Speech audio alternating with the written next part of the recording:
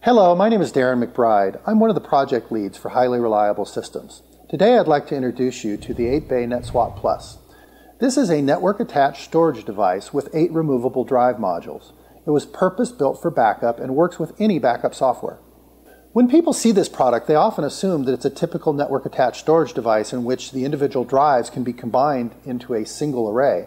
Actually, that's not the case, and it's by design. The way it's set up, the backup jobs can be sent to each individual drive separately. For example, each day of the week could have its own drive, or each server could have its own drive.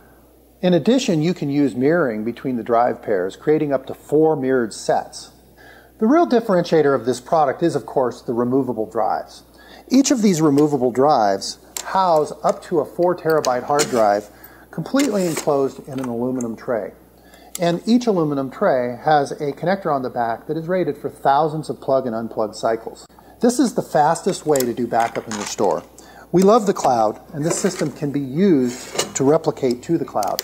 However, sometimes you simply don't have the bandwidth or you don't have the time available to replicate things over the cloud. This NAS box, in addition to having 8 removable drives, boots off of an SSD drive that's front accessible. This allows us, if there's ever any problem, to pull that SSD drive, insert a new one, and the system boots right back up. You'll also notice that there's a USB drive key. The USB key allows you to recover the operating system should there be a problem with the network-attached storage device. Let's talk about mirroring in a little more detail. With mirroring turned on, neither your server nor your backup software have to be aware when you do drive swaps. What you typically do is designate one drive as your primary, the second drive as your secondary drive that you're going to swap, say, nightly. When you swap in this second drive, the volume never drops offline, which means that you can use software that normally wouldn't work with drive swaps. To configure the NetSwap Plus, we use a standard browser. In this case, I'm going to use Firefox, and I'm going to simply go to the IP address that the NetSwap Plus is located on. In this case, it's 192.168.1.50. I have to put in a username of HRadmin and a password of password, which are the defaults for this system.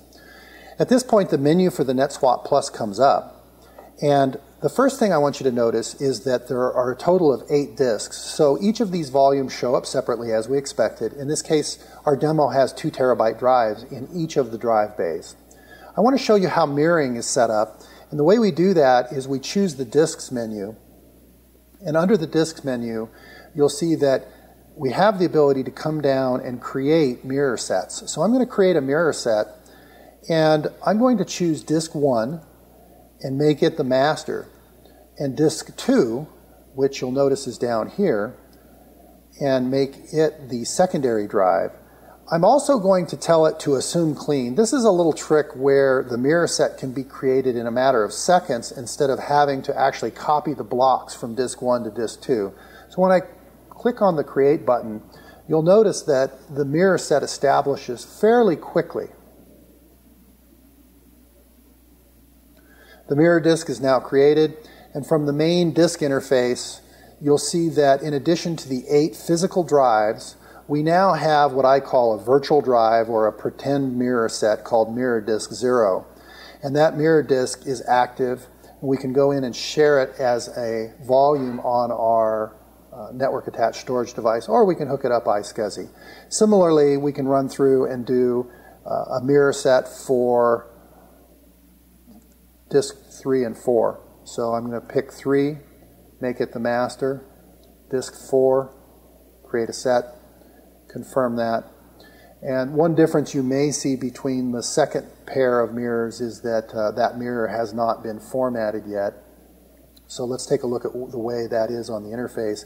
You see that the first one, because it had been previously established and I'd formatted it and then broken the mirror, now we're going to actually have to format our second mirror, and we go in and we can choose whether it's a GUID, which you would want to use that if you had larger than 2 terabyte volumes. You can choose to format the drive either NTFS or ext4. ext4 is a Linux format. NTFS is more of the Windows format. Most of the time our customers will use NTFS. And we're going to do a quick format, and since this is going to be mirror set made up of the 3rd and 4th disk, I'm going to just label this volume mirror set 3-4, just so that I can keep track of it later. and format that volume. I'm going to confirm, and since I chose a quick format, it'll probably happen fairly quickly, but it does take a bit to format a 2 terabyte mirrored volume. Now you'll see we have mirror disk 0, mirror disk 1, and each one of those is ready to be shared up on our network. Now that the mirror set's created, I want to show you how to share those up. So I'm going to scroll up here and go into Windows Networking.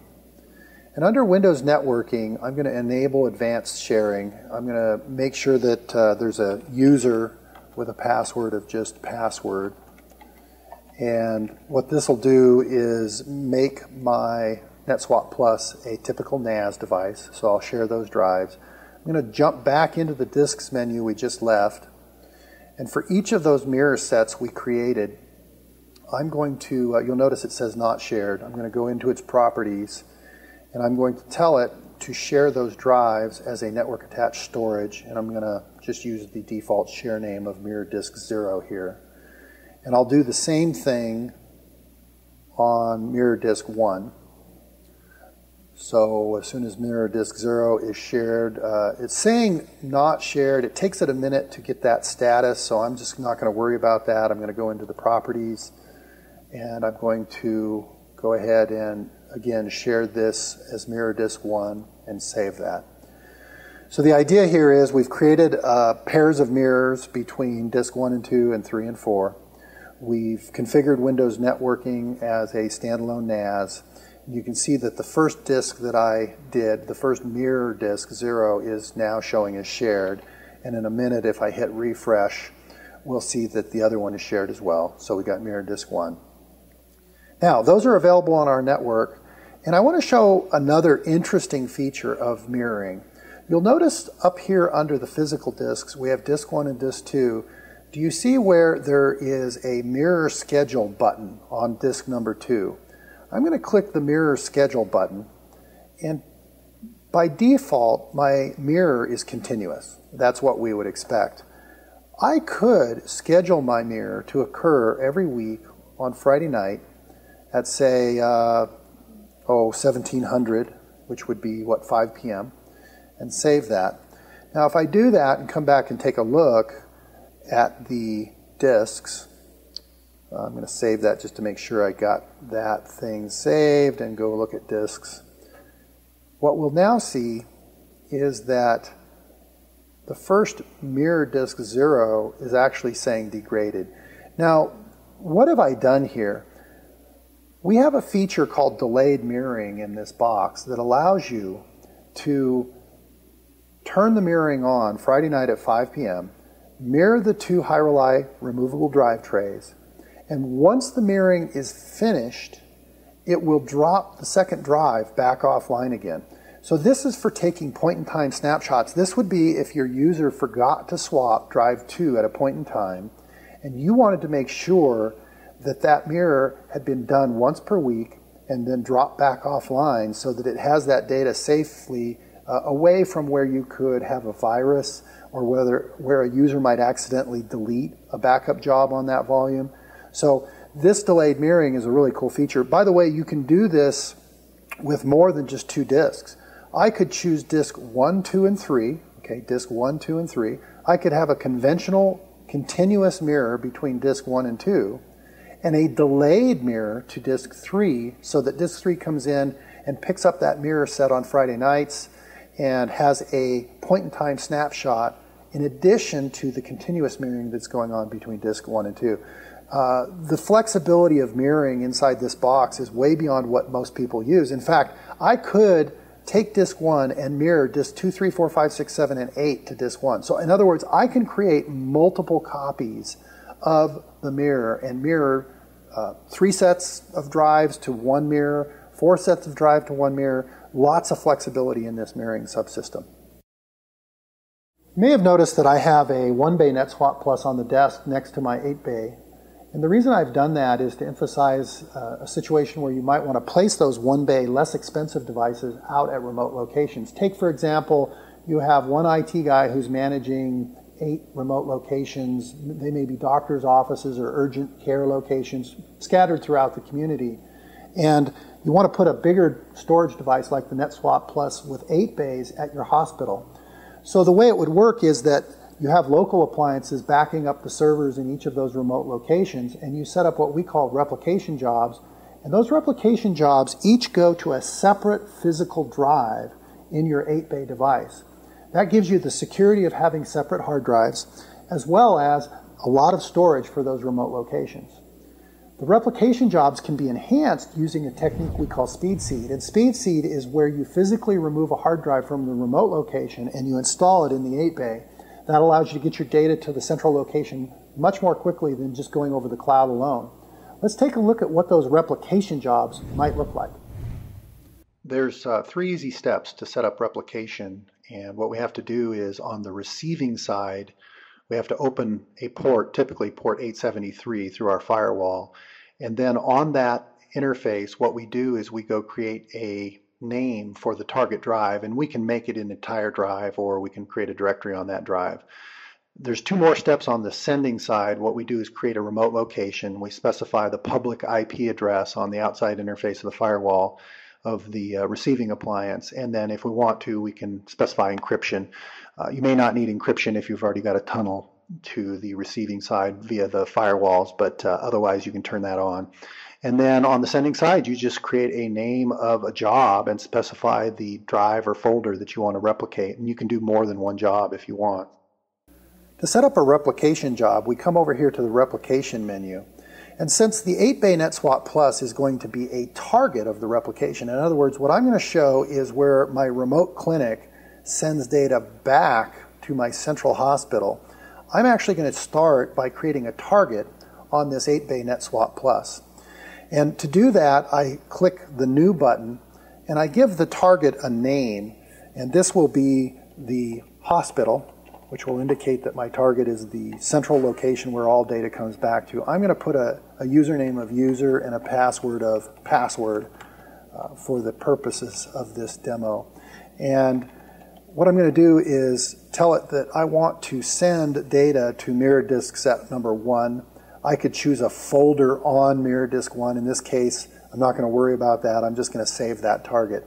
So what I've created is a target called the hospital. I'm going to put it on the mirror disk set 1, so we have redundancy as we've discussed earlier.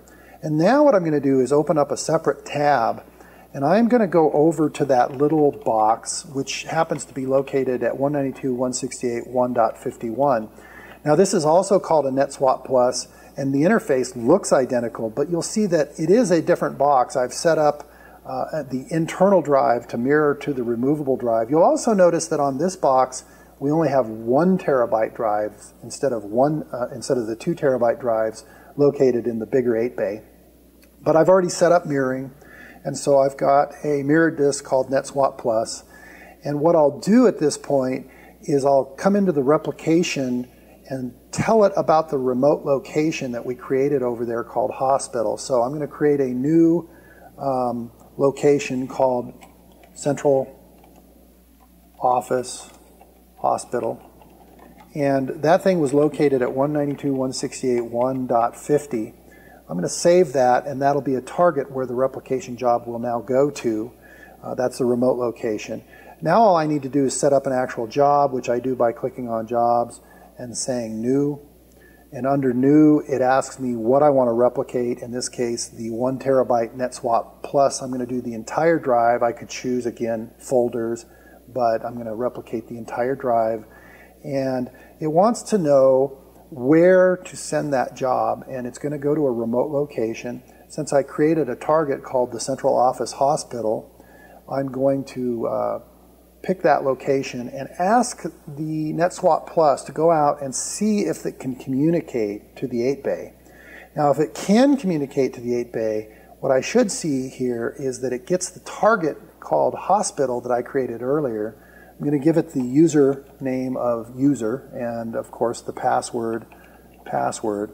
I can click the test button to make sure that these 2 boxes are fully communicating with one another, and if they are, I should, after a moment, get a message that indicates that they're communicating and that one job sees the other. So it says that it's connected and authenticated.